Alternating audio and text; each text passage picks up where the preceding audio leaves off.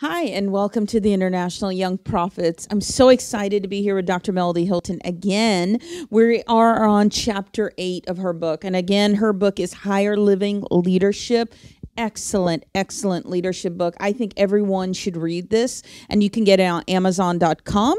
And this chapter, we're going to talk about discovering personal purpose, and not just external of success, what we do every day to pay our bills, but the personal. So let's talk a little bit about that.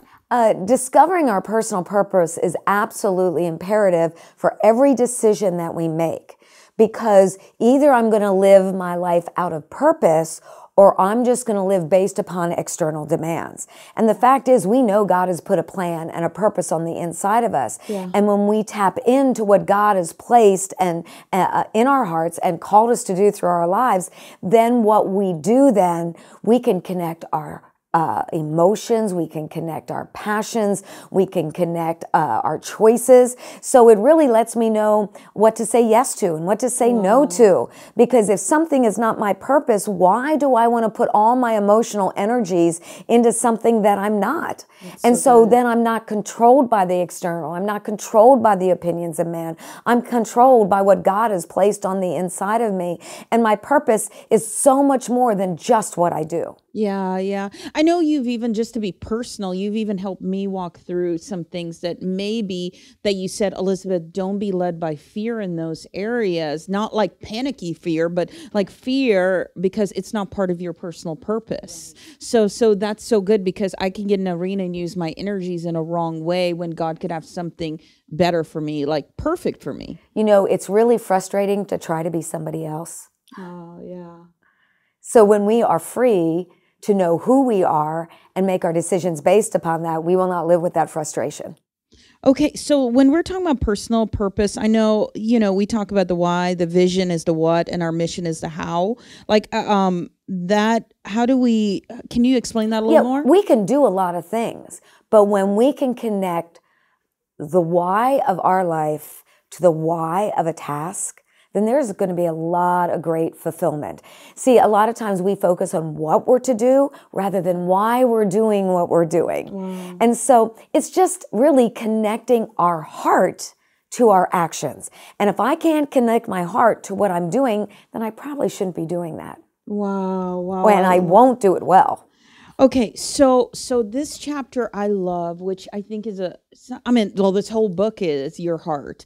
But let's talk about identity, because I feel like sometimes even dealing with leaders, they tell, like we've talked before about self-promotion, like that's really not even the heart of God. God doesn't want that for any of his kids, and I think that really comes off of not knowing your identity. So let's get into identity and talking about that. Well, I think there's different aspects to identity. First of all, definitely who God says we are.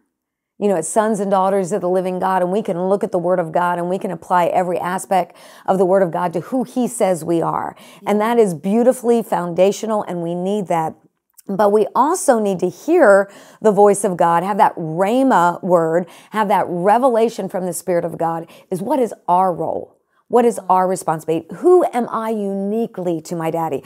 You can have someone, they have 5 kids, 6 kids, but every child is different and they have a different purpose and a different plan. And as a parent, we want to look at that and help them develop who they are, not treat all of our children differently. We respond to our children differently.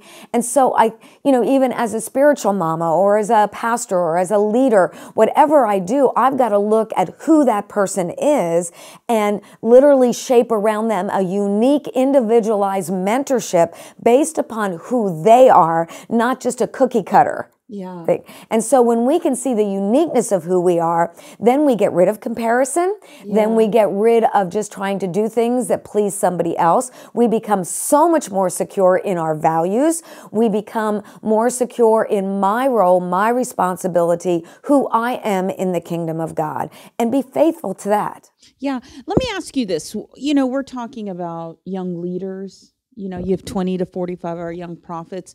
So what if and some of them, we talk are reformers, and some of them are pioneers. When you have them, you really don't even have, sometimes, I'm not saying everyone here, but I mean, when you look globally, there's going to be a pretty good percentage of people that when you're pioneering, we've never gone this way before. So how do you in the middle of being different find out who you are, at your identity? Obviously everything is so biblical. We find who we're supposed to be in that, but there's a part of us that needs to have the skin on. So what if someone doesn't have a Dr. Melodye Hilton in their life, and they are a young leader just in a different country, or a different part of the world, and maybe they don't emphasize spiritual mothering, fathering, and maybe their parents don't even understand their calling. So what would you tell a young leader on how to come into their fullness of their identity? I think life is a process. Okay. What I knew when I was 30 is different from what I knew when I was 35 or 40. It's different from what I knew when I was 50. It was different from what I knew when I was 60. I'm 63. And so when I look at my life, every day is a day of discovery. There is so much, I believe when God put a purpose inside of us, it isn't just for this side of time, it is for all eternity. And so we spend our lives walking out the uniqueness of who we are, discovering more and more every day what God has placed on the inside of us. And so I think one of the greatest things you can do, like right now, today, is give your 100% today. Do what you know to do today. Be obedient to God today. Manage your thoughts and your emotions today. Feed on the things of the Spirit today. Inquire of the Lord today. And when we give our 100% today, it positions us for what we don't yet know. Yeah. And we are on a journey. There's going to be things you're going to discover about yourself in the next year or 2 years that you'll go, wow, if I would have realized that when I was 20. Yeah. And we can't go back and change, but it's so powerful to recognize that we are a work in progress. My grandson, he is such a knowledge-based person. And one day I said to him at 10 years old, do you realize there's things you don't know? And he goes, there is? In his mind at 10 years old, he knows everything. Yeah. And so sometimes we look at our life today and we feel like we have to know everything today. Yeah. Rather than just being faithful to God today, loving the moment, loving the people in our life, not focusing on what we don't have, focusing on what we do have. And when we're faithful to what is in our hand, when we're faithful to release our voice, when we're faithful to honor our God today, then we are positioned to know so much more tomorrow. So say there are young leaders out there that are watching this, and maybe I love that, but maybe let's go back a little earlier step. They are I'm a pioneer. God's given me a purpose. How do I just feel comfortable in my earth suit? How do I feel comfortable in who I am? How do I feel comfortable and move forward in pioneering?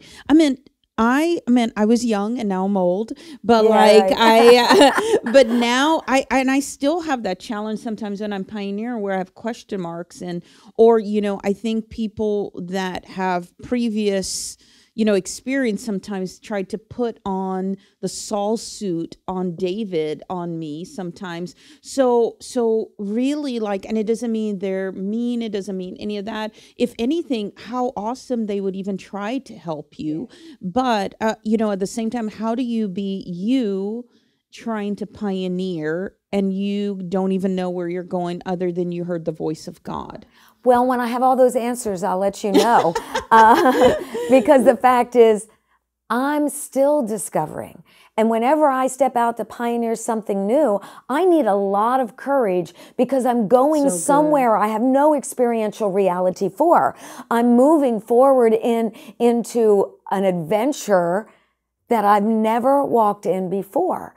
But what's so powerful about that is if I know I've given my 100%. You know, one thing about Daniel, he had an excellent spirit. Yeah. He gave his best. And he didn't know what was going to happen 6 months or a year down the road. He just gave his best. He was excellent in what he did.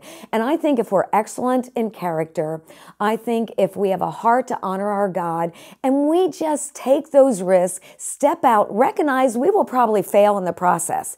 And see, one of our biggest fears or the things we're insecure about is what if we fail? The fact is we will fail. And sometimes I learn more about me from my failures because when I do things right, I can think, wow, look what I just did. That's really awesome.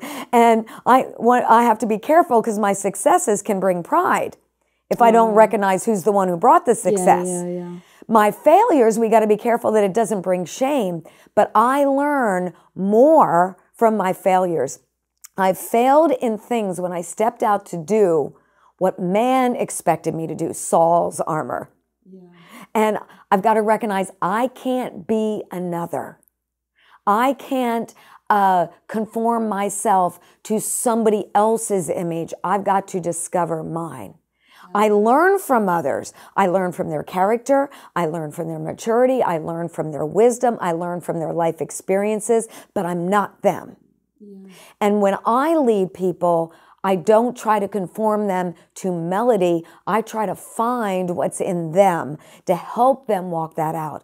But you know, when you're a pioneer and you're stepping out with a voice, when you're stepping out with a passion that's God put inside of your heart, it's not going to go all smoothly, but that's okay because in the process, you'll discover you. And I want to say there's 3 things that help you to discover your purpose. And I think it's so important that we talk about that before we close.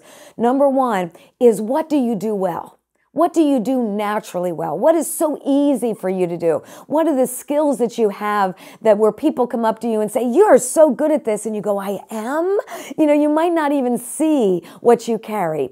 Like focus on what people are validating you in and really giving you genuine feedback about what you carry. Think about the things that you do so naturally that you don't even have to think hard to do them. You just do them because it's naturally you. Think about what you dreamed about when you were a little girl or a little boy. Those are all things, skills and abilities that have been placed on the inside of you by God.